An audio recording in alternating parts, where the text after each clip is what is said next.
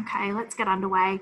Good afternoon and thank you everyone for your attendance. This is our third and final instalment of our Community Leaders Series with Leadership Wimmera and Wimmera Development Association. My name is Jessica Grimble and I'm your facilitator today, and I'm very privileged to have absolutely wonderful panellists today, Jo Bourke and Chris Kotur. Chris for the third time. Absolutely wonderful to have you both on board, and really fantastic to be working with both of you today. Before we begin, Wimmera Development Association and Leadership Wimmera would like to acknowledge the traditional owners groups on the land on which we meet, here in the Wimmera being the Watchabolik, Wagaya, Jabbergulk, Jadwa and Jadwajali people. We pay our respects to elders past, present and emerging. I do ask that you mute your microphone during the presentation. We will have questions at the end, and we are recording the forum as well for those who wish to revisit or share later on. Firstly, I introduce Chris Kotur. Chris has unique insights and understanding of what leaders need to know and be able to do in order to deal successfully with adaptive challenges. Chris has facilitated consultations around Victoria for 3 Royal Commissions, including Royal Commissions into the 2009 bushfires, family violence, and now into our state's mental health system. Chris provides expert professional services in the fields of strategy, governance, leadership development, complex inquiries, reviews, and facilitation. She is a highly regarded independent chair, company director, and strategic advisor to CEOs, senior executives, board chairs and directors, councillors, and committees. Chris will unpack how people can embrace a new normal in changing environments, and there's no better example than the current crisis we find ourselves in. We also welcome our local guest, Jo Bourke. Jo has held a number of leadership positions in the region, and she's probably no stranger to most people on the call. But today, appointed by the Victorian Government to chair the Wimmera Mallee Pipeline Project Planning Group in 2002, Jo will share some of her experience during this time of change. Jo is also a member of the Leadership Wimmera Committee, so we thank you for joining us here today. But I would like to start with Chris Kotur, please. Thank you. And hello again, everybody, and hi, Jo. Looking forward to spending some time with you on the screen, joining you on this really important topic. If I don't pick it up at the other end, can I just say thank you to Leadership Wimmera and the Wimmera Development Association, because in the work that you've done in pulling these forums together, you've actually been living examples of exactly the sorts of topics and issues that we've talked about. So you're an extraordinary example of collaboration and caring enough about leadership to do something about it. So thank you about that. Thank you for that in advance. I thought the hour seems to go very quickly, so let me just begin with this topic of creating a new normal in changing environments, and just sort of double back a little bit just to see where we're all at the moment. I'm not in a suburb that's named as a hotspot or might experience a lockdown before the day's over, but it just shows how quickly things are moving from the last couple of days when I spoke to you last time, and it seems to me that we've after we've had like sort of 4 months of discomfort, anxiety, probably a drop in physical, emotional, mental, and certainly financial health. A lot of people that I'm talking to are really over it. I mean, they're fatigued. They feel less able, if that's the way of describing it. They seem to be harder to motivate. There's a lot of frustration. All these restrictions that are there, and then they're not there, and then they're back again, and now they're different, and that I think is really testing trust in leaders. So I think that's a really important point to make at the front end. And I'm picking up on a lot of what I describe as community anger, at least in Melbourne, and people kind of kicking up saying, I'm not going to do a test. I mean, I'm not going to have somebody from the government sticking a stick up my nose. And so there's a lot of, I think there's a lot of kind of edgy, emotional backdrop to this conversation. And yet, the point that I would make is if we let that backdrop get to us, we won't create a new normal. The virus will create a new normal for us. So without trying to speak in slogans, I want to concentrate as much as I can on creating a new normal that we can actually control, given that at the moment, Indiana Jones isn't going to come along, Mother Teresa, it's too late for her to do anything. So it's what we've got is us. And I think there's a really significant moment of choice. We either let the future kind of take care of us, whatever that might look like, or we're actually in charge and we we actually take control. And I'm really looking forward to hearing from Jo, because I think there's something about bringing about sizable change or transformational change that can take a long time, that now you can look back and say was always there. And of course, it's wonderful to be able to hear Jo on this as we go through. I think the starting point for this conversation is around a number of questions that you don't need to answer now, but I'd put you on notice about them. The first one is really, can you actually build some kind of picture of what a new normal across your region might actually look like? Like what could it possibly be? I've got some suggestions, but it's not for me to offer them. And that's part of the point, that I think a lot of the changes that I think you're in control of have to be developed from the ground up. In other words, based on your environment, your circumstances, the issues that you think that you have control over, and what your communities think are the most valuable and most pressing issues. So I could suggest something from out of town, but that's not the point. It's really something about how do you create a new normal when you're close to and working with the people who are part of the heartland of your region. A couple of questions that fall out of that, something like, what's really valuable to people in your community that you think is worth preserving? In other words, what do you really want to hang on to? What you might regret if it changes, but what's really, really part of your community that you think you really, really need to hang on to? What can you actually improve? When you think about the new normal, is this an opportunity to find some better days? And we've talked a little bit about that in the previous forum. But the point for leadership is it's really staying in touch with community sentiment and what matters to people. And I think the answer to that question of what would better days ahead look like could really be undermined. I think we're at a really kind of, if I'm picking up the community mood, at least with the people that I'm working with across the state, we're at a point where we could be developing some really what I'm just going to describe as dangerous dependencies on temporary measures. I do worry about the period as we get closer to September, as some of the scaffolding dollars won't be there anymore, and we don't yet have an integrated plan for what that's supposed to look like.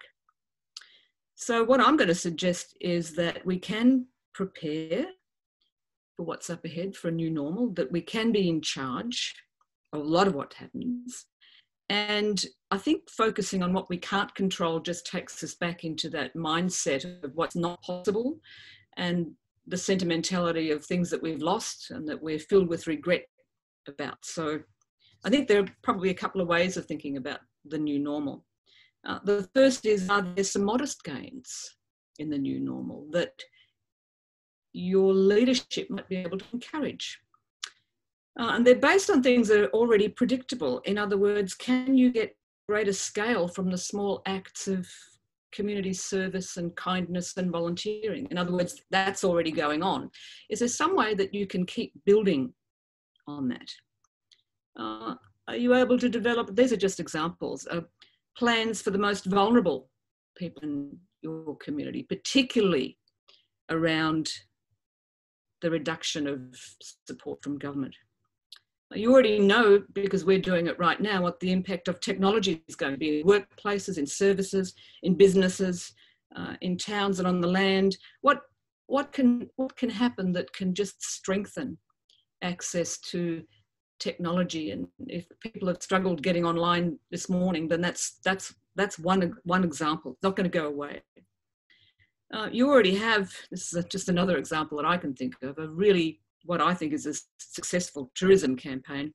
Is there a way of boosting that up a notch when you might not feel like it and seem to be in this lockdown conversation?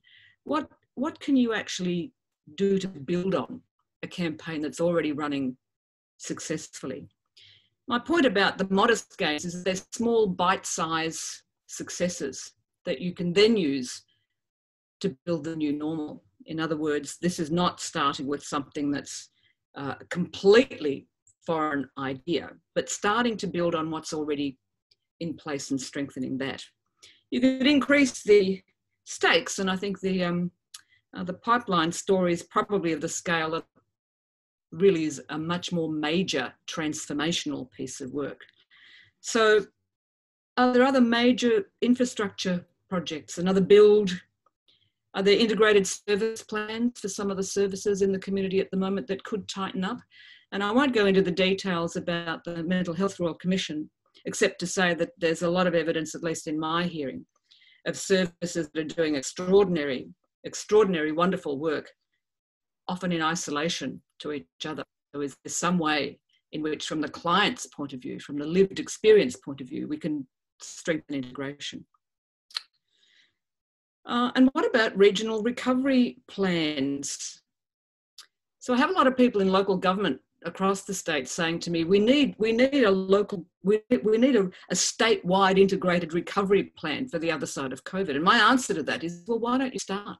Why don't you have a go at a regional recovery plan? I'm just putting that in inverted commas. And I guess if I could just come off that previous example of the Mental Health Royal Commission, I've learned a lot about post-traumatic stress.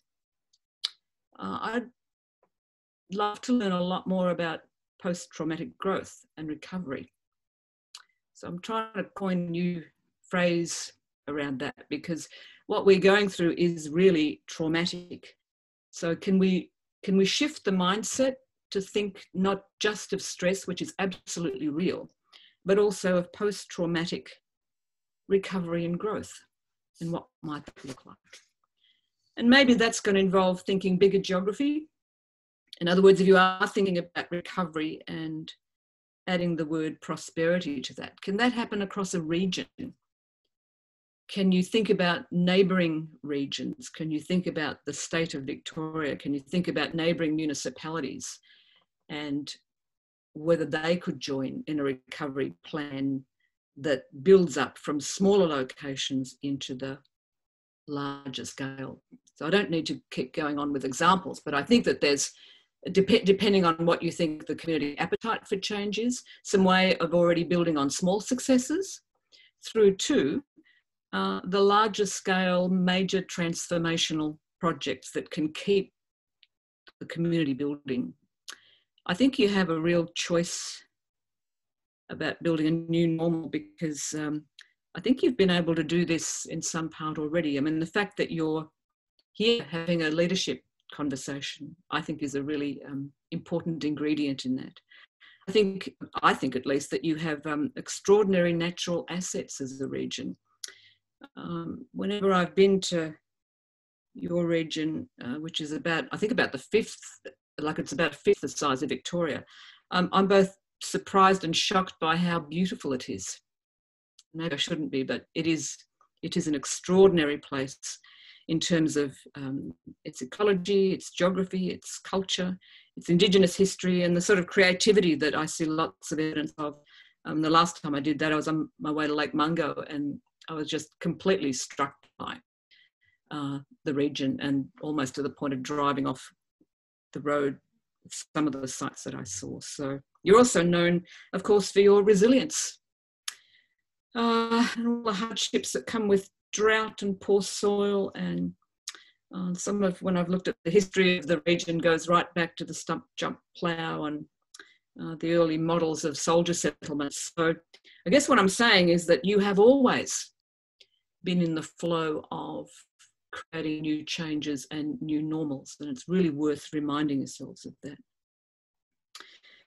So I'm going to throw to Jo now. I want to come back, and I've done. I'm just going to say this to Jo and listeners on the way through. In doing my homework about today and the work that Jo and others would have done, it struck me that what I should do is fetch up part of my previous professional life, and I've worked very closely in and for a variety of governments. And what I did, and I'm not going to name names, Jo, but I think the work that you and others were involved in was more remarkable to me when I spoke to people who were in government at the time. I'm just going to, I'm not going to give names, but I suspect you might perhaps know who a couple of them might be.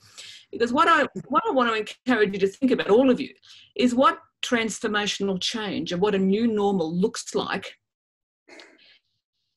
from outside and beyond.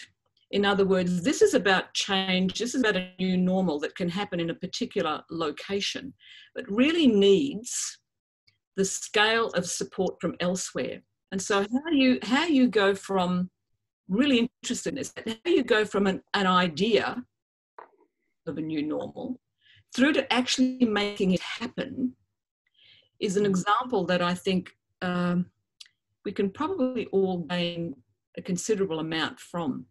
So, Jo, do you mind coming in now? And I'm not, the story that I've got at the other side, let me say, is a good one. So it's not like I'm going to sneak up with you on you and say, oh, you should have done this, it would have been quicker. No, nothing of the sort. No, nothing of the sort. In fact, it's quite the opposite. And the reason that I find it quite breathtaking, and I have to say up front, I was not working in government in that area that had anything to do with this particular project on the way through. But what I find quite extraordinary, having worked with politicians and in political settings, is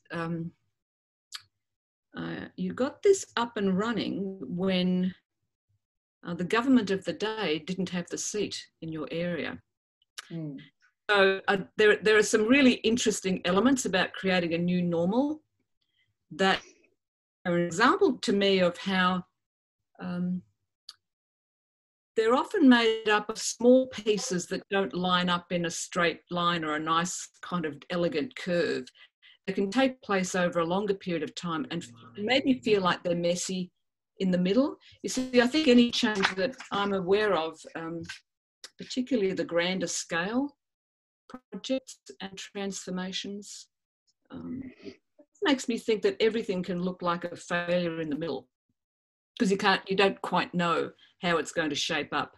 So, Jo, if you were to come in at this point, and perhaps if I join you in conversation a little the other side, but I'm going to encourage, as Jessica's done previously, to have participants drop in questions in the chat sidebar that we might be able to come back to later. But Jo, we're in conversation, so over to you.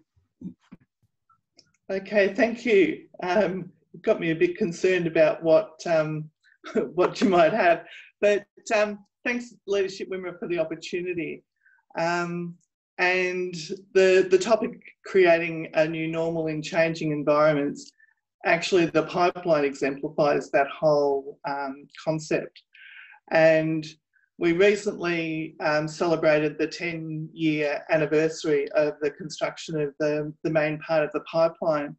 And for most people in our region, it is the new normal.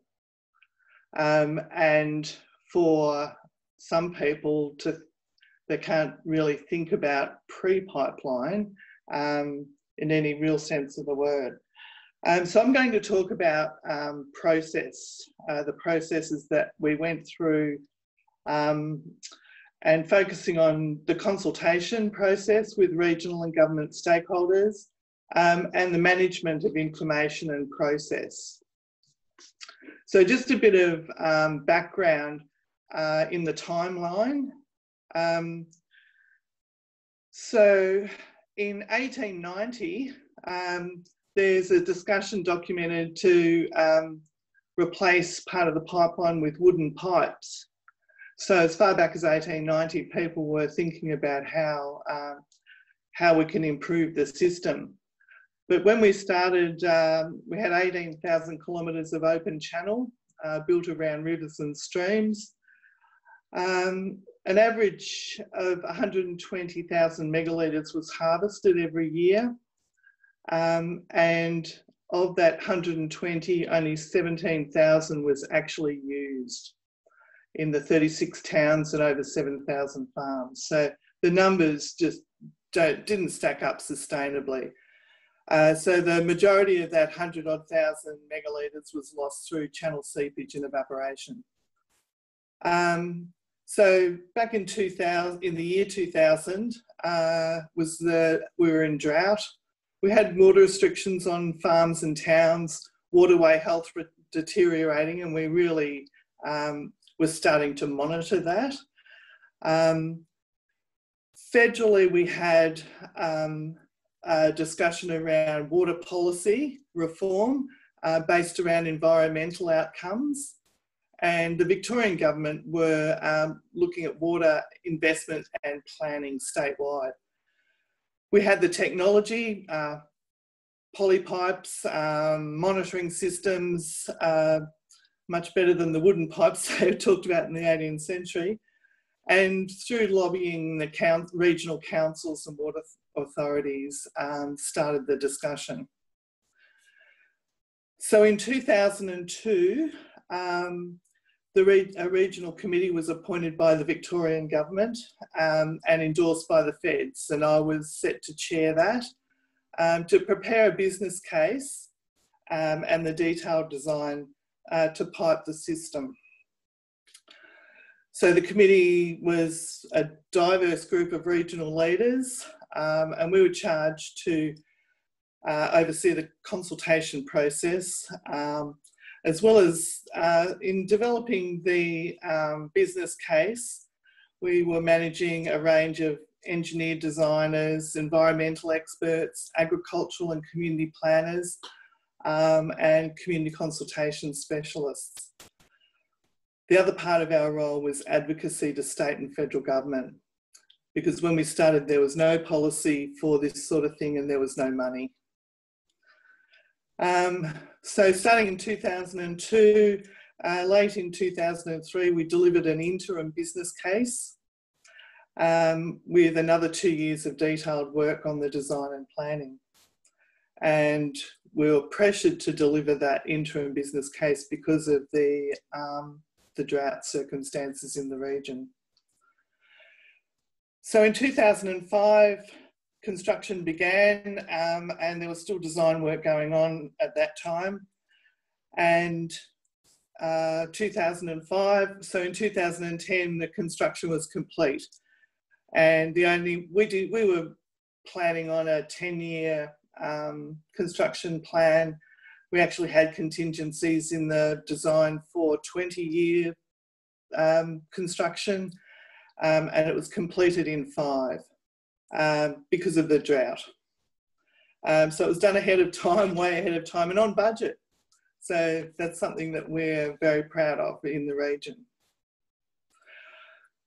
So in talking about the changing environment, one of the first things that we did was to develop the vision of what we had, or what we were trying to achieve. And the vision wasn't about pipes or water supply.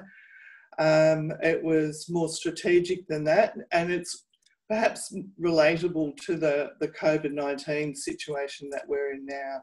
We have to actually lift our chins a bit to think about what it is that we want for our future. And it's not about relating to what's happening now, it's about being more aspirational. So our vision was pretty simple. It was a future for our children. So we talked about, under that banner, security of supply of water,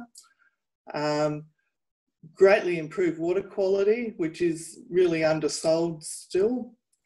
We talked about water for growth and investment, and of course returning water to the environment. All of those things captured different aspects of what we were trying to do, but under the banner of, we were looking to secure a future for our kids. And the other catchphrase that we used was, the status quo was not sustainable. And I think that style of thinking perhaps relates to our current situation as well. So basically the vision was a one-pager, was easily understood and relatable. So wherever we talked about, whether it was the environment, we need to fix the environment so our kids have got choices. We need to improve water quality so we can build jobs for the future. All of those sorts of things. It actually aligned quite nicely, which we didn't realise until later, with some of the government headline policies. particularly with the federal government and their environmental discussions. Our vision provided taglines for the marketing of the project, both within the region and externally. And importantly, it unified our team and kept us on track. So in the early days, the pipeline project, it was very easy to get sidetracked and captured by things that weren't the main game, if you like. So I'd like to talk a little bit about some of the mistakes we made, because I think they're the things that you learn from and particularly stay with you for future discussions along similar lines.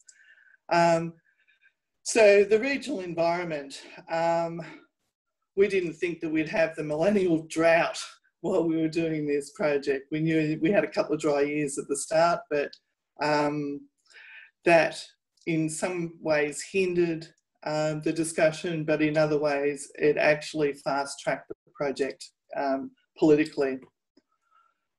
There was a genuine belief in the region that it would never happen, and that was a major hurdle in the early days.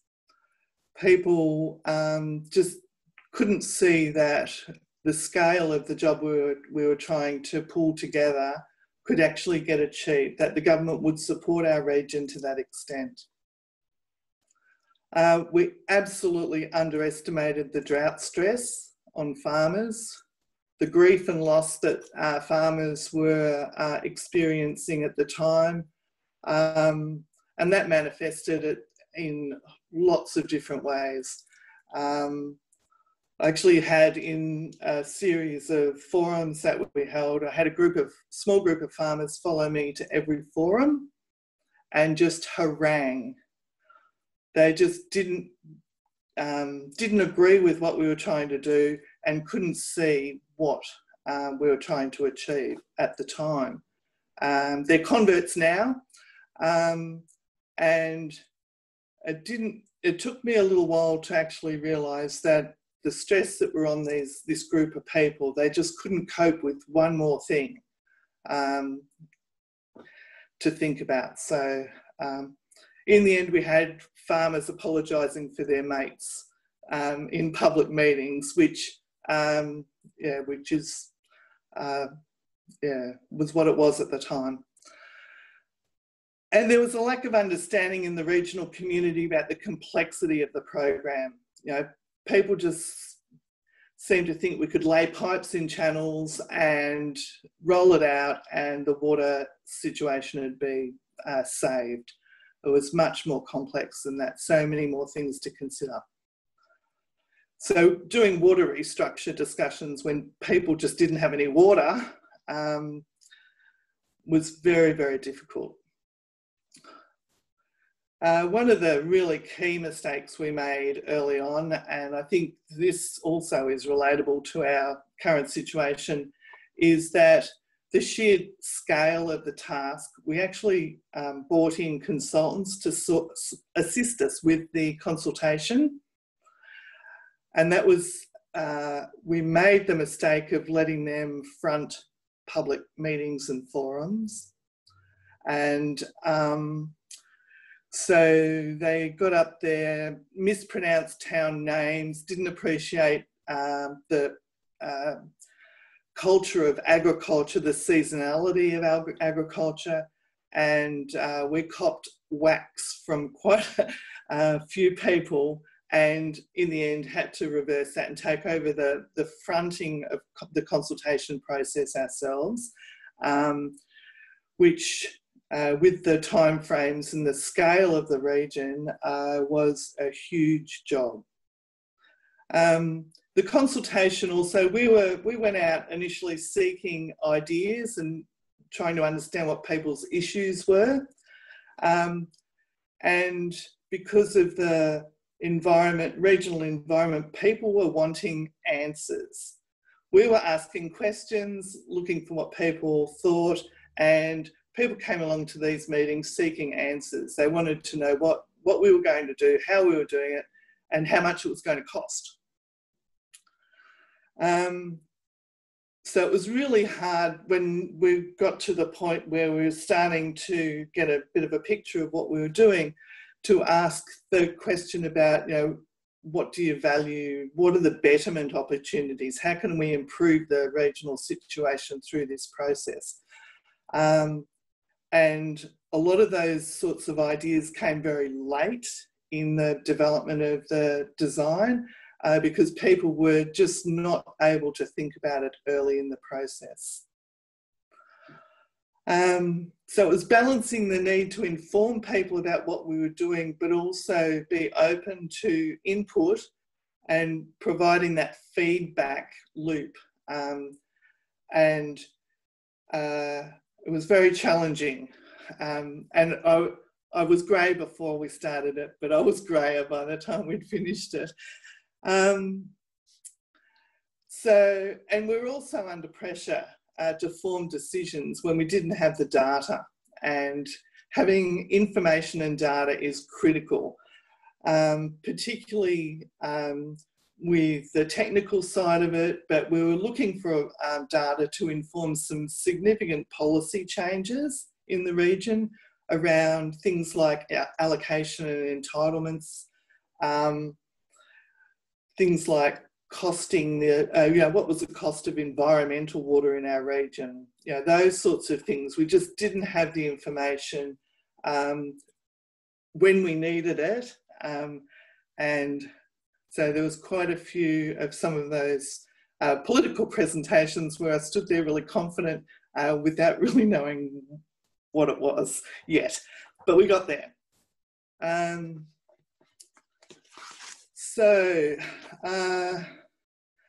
Some of the issues that we didn't see coming, and as I said, the millennial drought put enormous pressure on the regional community to move quickly. Partisan politics from local members due to election cycles came into it as well, and that was particularly disappointing. We had a couple of issues where the politics between state and federal government really muddied the water and tainted the progress that we were making regionally. The number and quality of some of the pop-up leaders, I call them, people that came out of our regional community, passionate about sometimes single issues, but often quite strategic. We made a real effort to keep them informed so that they could support the process as it went ongoing. Talking about managing conflict during the process, part of the issue was around recognising the different drivers of people. So some people go high, they understand the vision, they'll work towards the vision, or even if they don't agree with that vision, they've got an alternate. Other people go pretty low, looking at the personal impact. And one of the things that working on this project taught me was that both of those are equally relevant. We often discount the people that go the low road and only argue or present their personal impact. It's equally relevant and needs to be given space and airtime. You need to acknowledge conflict, try and understand alternate positions. Respect is important. And one of the things that we made a practice of during the process was invite solutions. If people have an issue, invite them to offer a solution up. And in fact, a couple of those we took on board during the process. And the environmental ponds, frog ponds they were called, during the planning process that were developed, came directly out of landowners developing a solution to what they saw as a problem. Negotiation.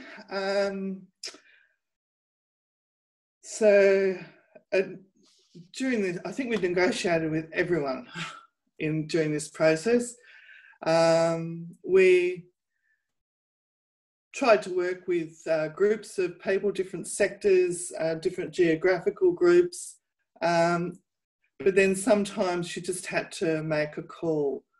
So when in 100 years' time, when the history people are looking at the configuration of the pipeline, they won't be able to work out why the pipe goes zigzag in a couple of spots. Well, we were just moving too quickly to negotiate with that person, so we went around them. Didn't happen very often, but there's a few cases in the region where that happened. And one of the biggest negotiations that I had that was ongoing was around with the federal water policy bureaucrats. They're in the process of developing their federal water policy. It had been a big gap, and it was around their focus is on the environment, returning water to the environment. It was the start of the Murray-Darling Basin plan. We had some interesting discussions about how you actually value, put a dollar value on environmental water. And some of the things that in their policy framework they saw as setting the scene didn't really fit our region and wouldn't fit most regions. So they were interesting discussions. One of the most memorable negotiations was a Sunday morning phone call that I had from contractors where they were moving equipment down in Halls Gap, and a businessman in Halls Gap just lay on the road in front of their equipment and refused to move. So I got out of my flannelette pyjamas and drove to Halls Gap and negotiated with these people. And I use that as an example of how passionate people got about for and against the project in the initial phase as well as during the construction. But then I have had one older farmer actually at the official opening of the completion celebrations come up and thank me. He was one that stood up at a meeting early in the piece and said, "Never in my lifetime will I see this pipeline." And he actually lived to celebrate the end of the construction. So the lessons learned.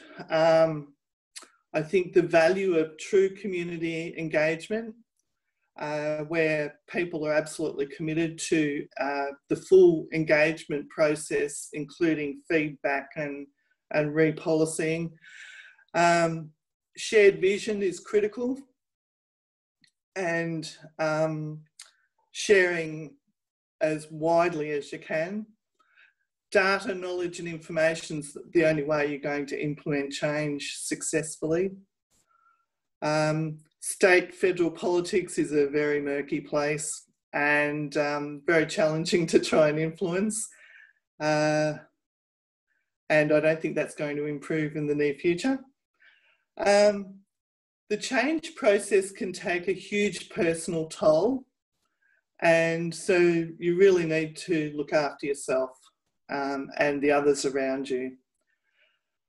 The value of a mentor during difficult times is invaluable, and not someone too close to the project or the issue that you're working on, but someone that can steer your conversation a bit.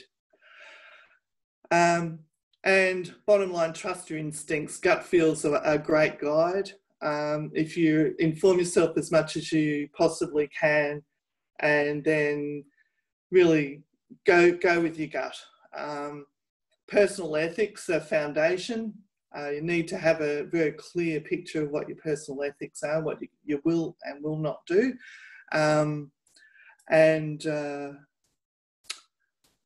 So I'm really proud of my involvement in the pipeline and the legacy, because both my girls moved away from the region. They're both bounced back and they've both got families here, and those kids are going to have a future in this region because of the work that we did. Thanks, Jess.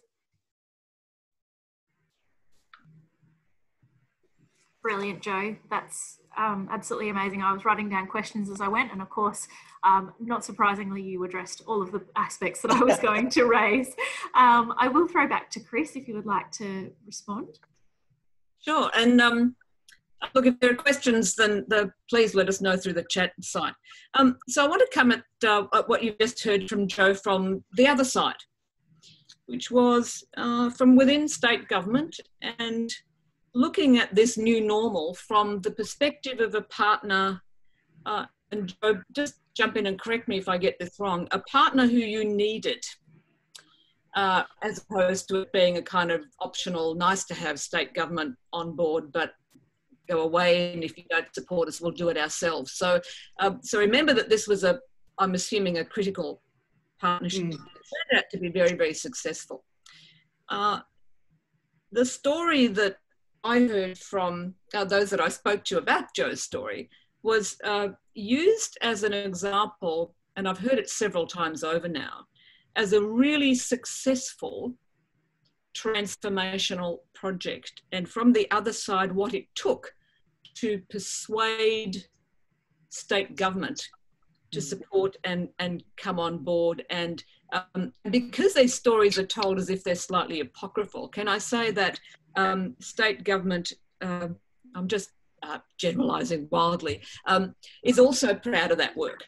So there's something about in what Joe was saying about sharing the success, and if there's win-win available, then there's something really useful in that. So coming at this from the other angle, what I'm told was really successful was, remember that this wasn't a seat that the government of the day in Victoria actually held. It seems that what was really required was a catalyst. And the catalyst for change, and I'm just going to go back to what I said at the beginning of this presentation, we're really tired and just over so much of what's happened over the last couple of months. And it's easy for a catalyst to change to become apathetic or disheartened or just give up.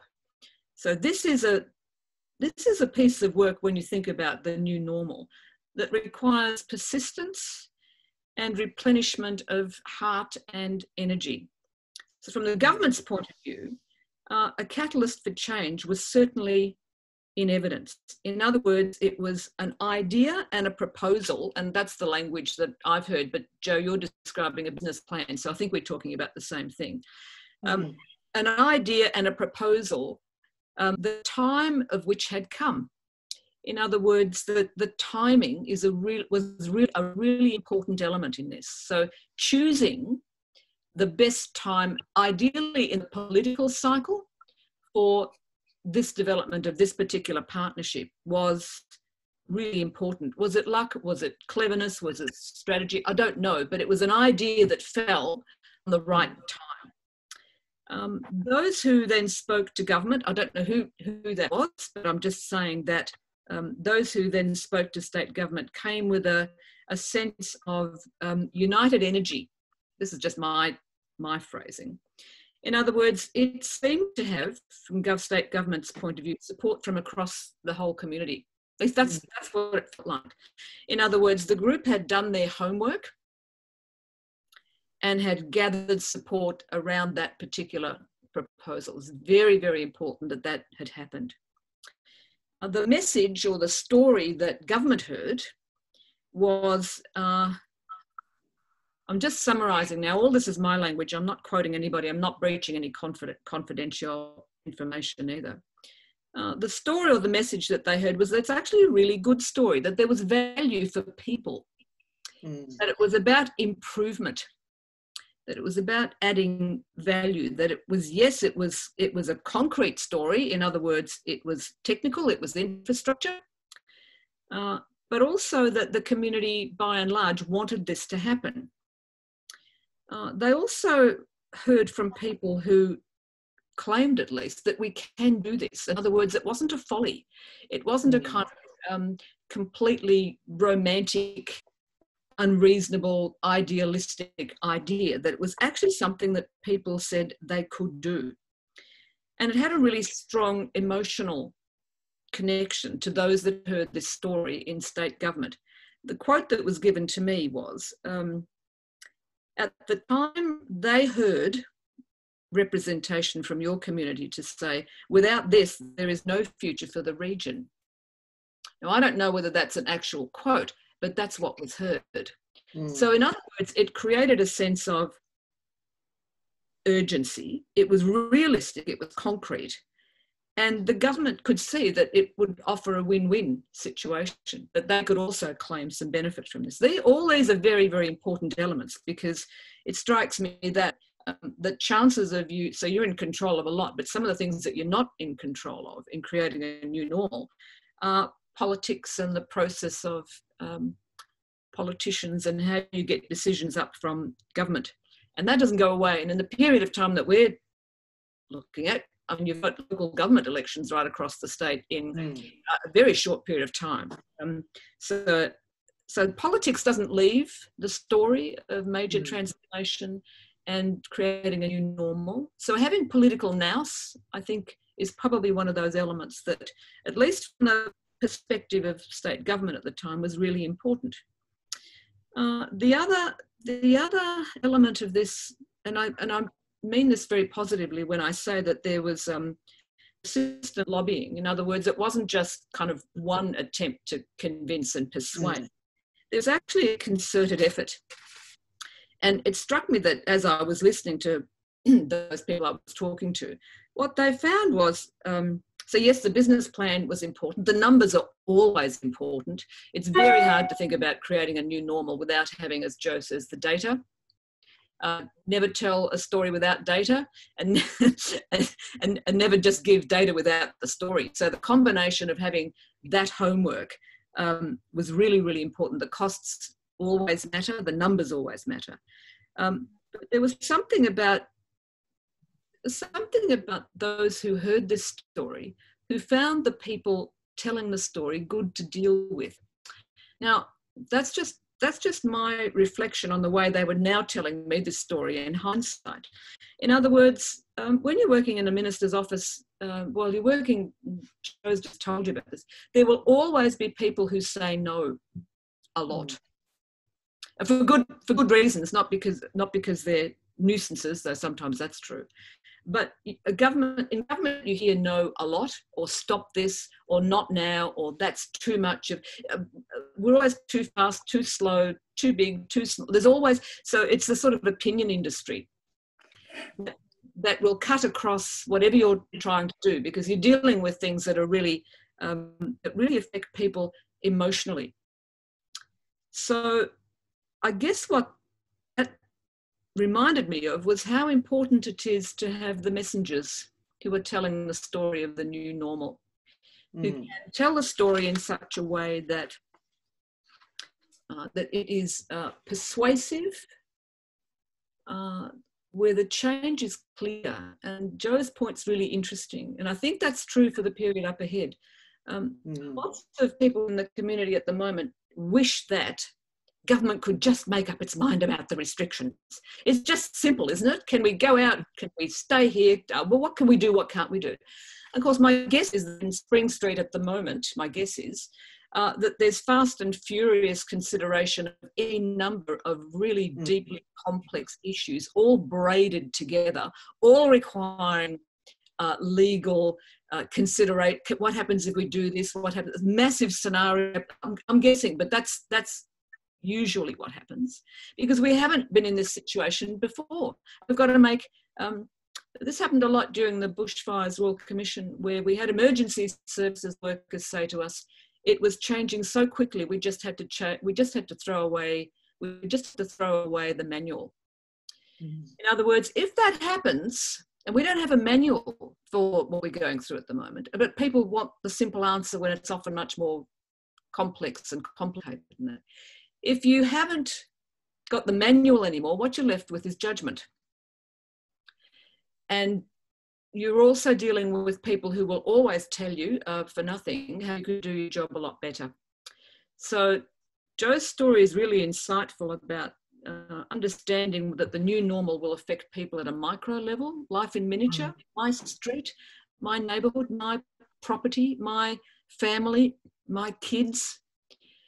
And the grand vision is sometimes, whilst it's really attractive to a lot of people, is so far out there that it's very hard to see. And I think in Jo's story, or at least the way I've heard it told back to me, something really important happened. So let me just match this with an insight that I've had just because of my own circumstances with those 3 Royal Commissions. During the bushfires Royal Commission a few weeks after that, I could actually stand on a property that had been burned to the ground. I could actually still smell the smoke. I could hear the crunch of, and you can probably do this with your imagination now, what it feels like to walk through ash. And I bet that if I asked you to think about one of the symbols of that time, a koala drinking out of a water bottle, I bet that you can bring that picture back into your imagination. Family Violence Royal Commission.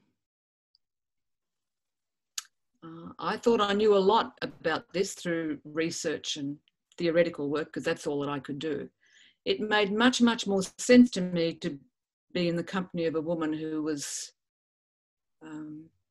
very badly scarred because he had set fire to her several times.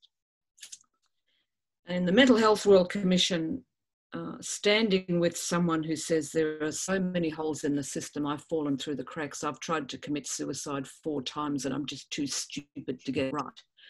Boy, that really taught me something about the inside of people's lives when they're dealing with the system or with change over which they have no or little control. I think one of the challenges in depicting the story of the new normal is to deal with something that's very abstract at the moment, but to try to make it much more concrete. In other words, if I try to understand the virus from an epidemiologist's point of view, I'm not going to have a clue, but I'll have plenty of opinions about whether or not I ought to go on a tram. My point is that a lot of change that's happening at the moment is really abstract. You'll get much more traction, I think, particularly at a local level, if you can tell the story of the sort that Jo was talking about by making it real for people's lives. In other words, and this is why I'm not really suggesting to people in local government at the moment that you wait for some state-based integrated recovery plan.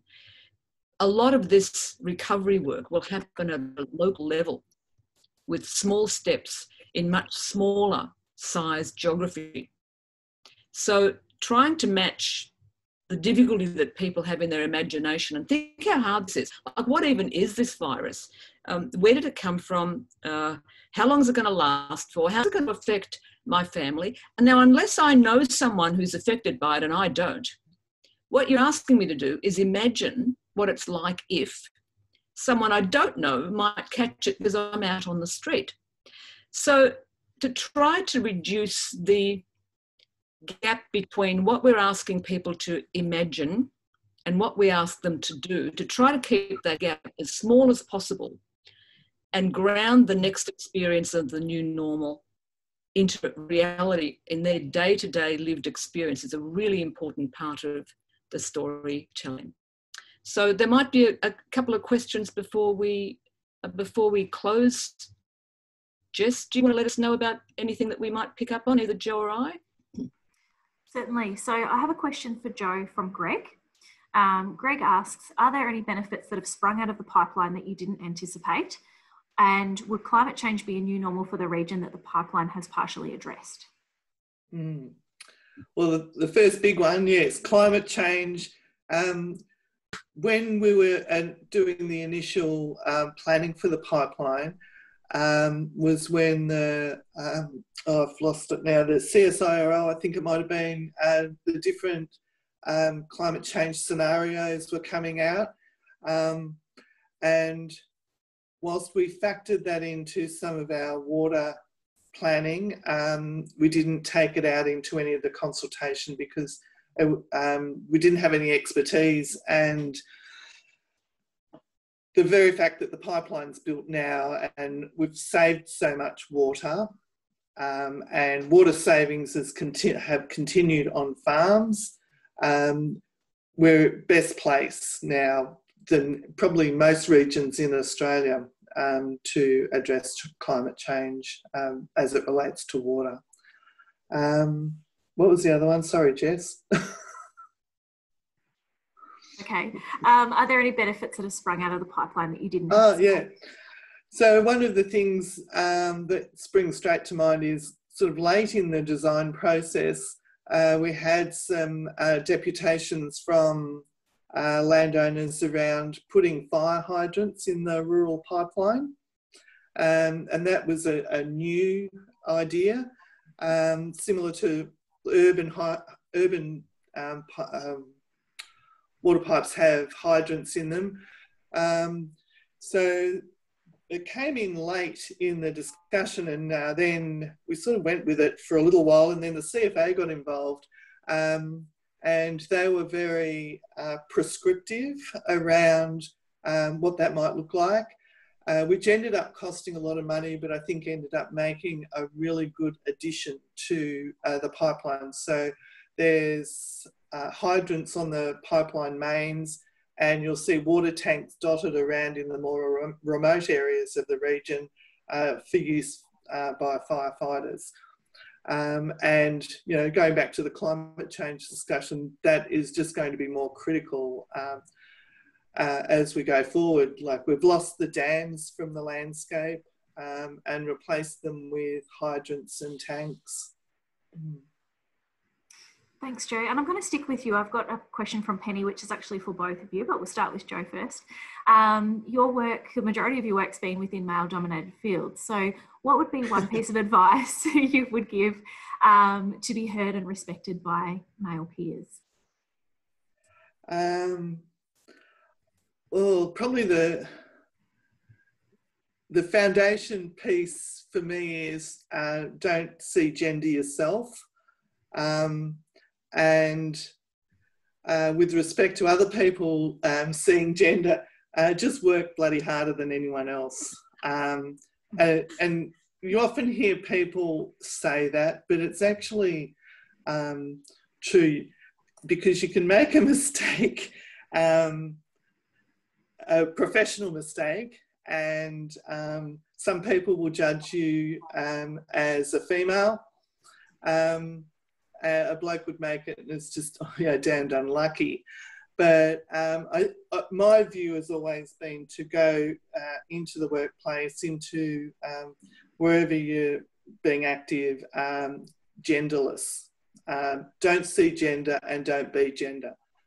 But I must admit, I have been asked to make a coffee for a bloke one day. And I did. I made him a coffee, but he was so embarrassed when we sat down at the table and I was sitting at the front. Good on you, Jo. I'm sure we've all got an experience to share like that. Chris, would you like to respond to that question before we wrap up today? It's a great answer. It's a great answer. And I do think, so it's useful to try to make the problem invisible and not to make it a problem, if I can put it that way. And I think that there is a responsibility for the people who are catalysts of change of the sort that we're talking about to really welcome, and this takes some humility, really welcome the ideas of, act as if other people are your teachers. And if that happens, then there isn't a kind of, oh, well, of course you'd say that because of your background or who you are or where you come from. You see, I think the leaders who make the most or the biggest change or the biggest difference in creating a new normal have a whole range of different skills and attributes. And I think that they are generally curious people. I think that they turn up. I think that they have drive. And I think that they always believe that any plan is really only based on best guesses. And if you believe that, then you're also open to learning from everybody. In other words, your community are your best teachers, and there's no need to filter out who that person is or where they're from or who their politics, or any of that, including gender.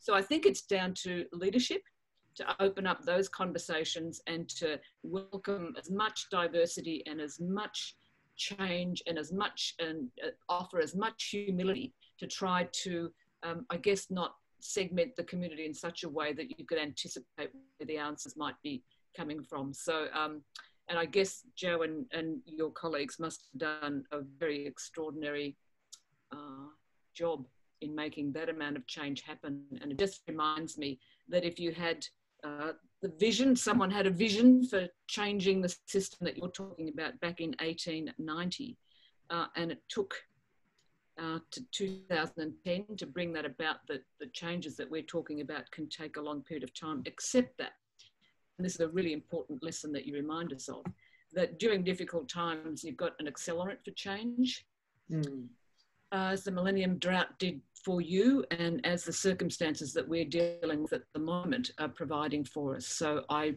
wish you all well in all the changes that you're bringing about.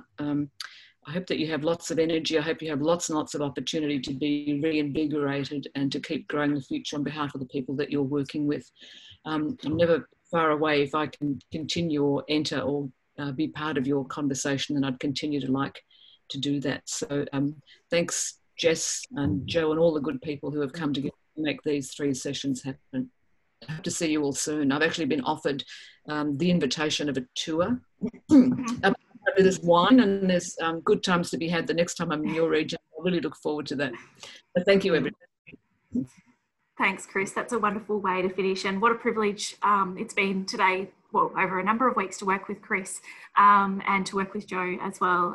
Absolutely admire both of your work. So if I can be so self-indulgent, it's been an absolutely wonderful day, an absolute delight to spend some time with you. I'd also like to recognise our other panellists that we've had over the journey: Liana Thompson of Northern Grampians Shire, Josh Koenig of Uniting Wimmera and Horsham Rural City Council, and Amelia Crafter of the Wimmera Healthcare Group for their time and assistance in delivering the forums and just being so open and sharing such wonderful advice and such personal advice as well. Is we're very grateful for that. If anyone wishes to watch a recording of today or any of the other weeks or wish to share it, you're more than welcome to do so. It is on our Wimmera Development Association YouTube page, and this will be available later today. We'd also really like to hear from you. So for those on the call or for people that have participated in the previous forums, we'll be sending out a short survey.